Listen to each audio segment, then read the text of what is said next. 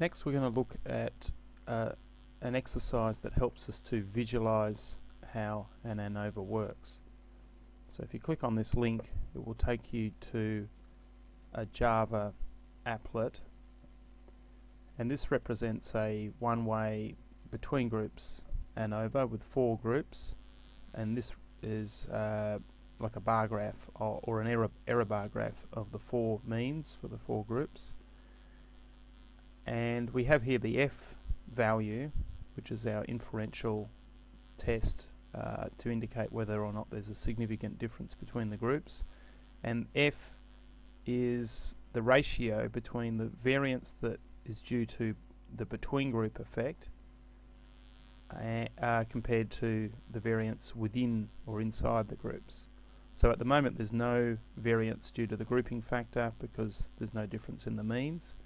If we drag this mean up, we're starting now to introduce some between group variance, and you can see that here relative to the within group variance, which is the spread within the group.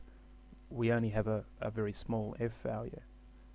If we drag this up here, we're increasing the between group variance, and now the F score's getting larger. And if we drag another group further away, we're further increasing the between group variance, and we're getting up towards an F value of 3. The critical value for F is about 3.8, although that depends on the degrees of freedom. So one thing we can do to increase F is increase the distance between the means of the groups. The second thing we can do is reduce the within group variance.